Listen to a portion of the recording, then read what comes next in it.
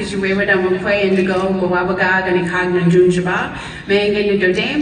is Peggy Flanagan. My Ojibwe name is Speaks with a Loud and Clear Voice Woman. I'm a member of the Wider Nation, and I'm really honored and humbled to be here with all of you today. And I have to say, coming out of NCAI and being able to being an alum is a big deal. I'm grateful for the time that I had with this organization and grateful for the continued leadership of everyone who's here. It's always my honor to be here with you, and I have to say, Governor Walz and I were so grateful to be able to be with you in Shakopee. We had a wonderful time. I hope you enjoyed yourself in Minnesota and spent a lot of money in Minnesota. But we are grateful to be here with you, of course, in DC as well. So President Macaro spoke yesterday about the need for our people to be safe and to be protected. And I'm going to expand a little bit on that here this morning. As leaders of a state that shares land with 11 sovereign tribal nations, Governor Tim Walz and I have prioritized partnering with each tribal nation to build authentic and meaningful government-to-government relationships. And thank you. And some of those tribal leaders are here, so they can keep us honest. We want to model to all states that tribes are valuable partners for leadership in any state. States benefit overall when they learn to recognize that tribal nations are not simply stakeholders, the way that state government might think of advocacy organizations or nonprofits. Tribal nations are separate sovereigns that must be respected as unique and individual nations, with a right to self-governance and self-determination, and the inherent authority to govern themselves and their communities. One of the strongest ways that we can honor tribal sovereignty as a state is to trust that tribes have the best solutions for their people and to listen and to learn from them. Tribes are our partners in so many ways. You are all economic drivers in your regions. You provide jobs and healthcare for your community, your employees, and families of your employees. You create housing, provide education, and manage natural resources. So let's be clear, every issue affects tribal nations and tribal members, but ensuring the safety of your communities can be one of the most intense responsibilities for anyone. Violence and unsafe environments are the things that we've been dealing with for far too long. I'm grateful for the work of the VAWA Task Force who are here at NCAI meeting, and I'm grateful for the work of the Missing and Murdered Unit within the Bureau of Indian Affairs Office of Justice Services.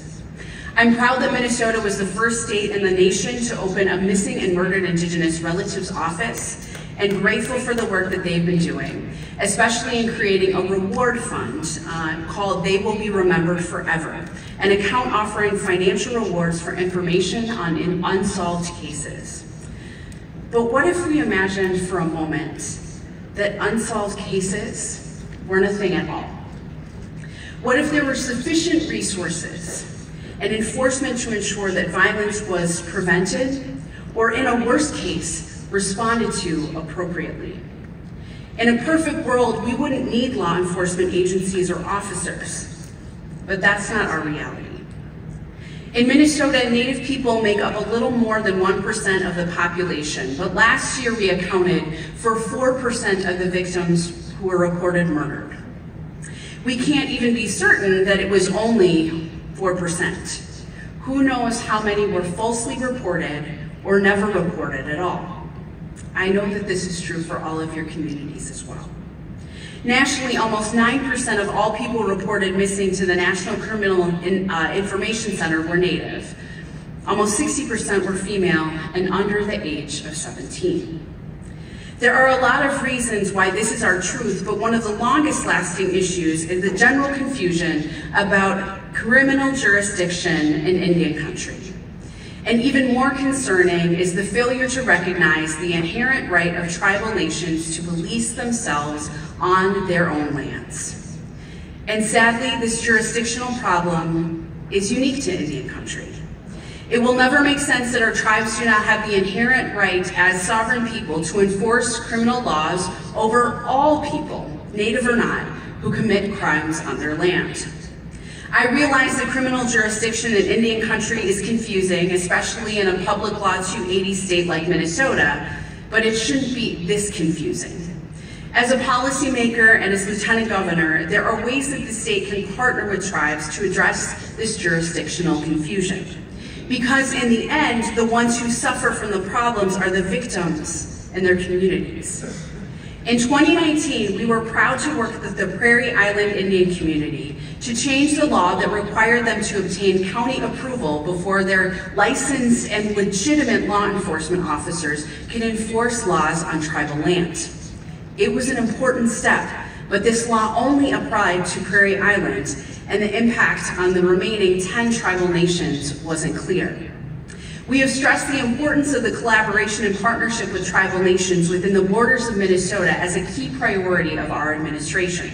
Sadly, we learned from example where one of those cooperative law enforcement agreements lapsed between one of the tribes and a county that was partially located within the reservation boundaries. As a result, tribal law enforcement would conduct investigations of crimes committed by non-Native people, but then county law enforcement would not intervene or take over the case. Tribes should not have to rely on a county to respond to and investigate crimes to ensure that timely justice is provided to victims. As you can all imagine and probably experience, people figured out this jurisdictional hole quickly. "You can't even arrest me" was heard far too often by tribal law enforcement. And victims heard, "No one cares," until now. Last year, we signed this bill recognizing what should have always been true. Tribal nations within Minnesota no longer need to obtain a cooperative agreement with counties to exercise state criminal jurisdiction within their tribal lands. Because we trust tribal nations to know what is best for their own communities, just as all of you know what is best for your communities.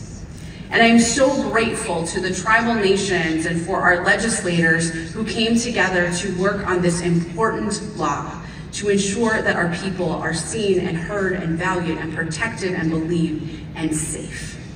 I hope Minnesota can be an example to other state and federal policymakers on the power of building authentic government-to-government and meaningful relationships.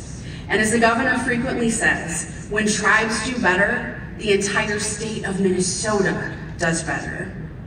Here we would argue that the inherent rights of tribes to police themselves and others on their lands is recognized and respected.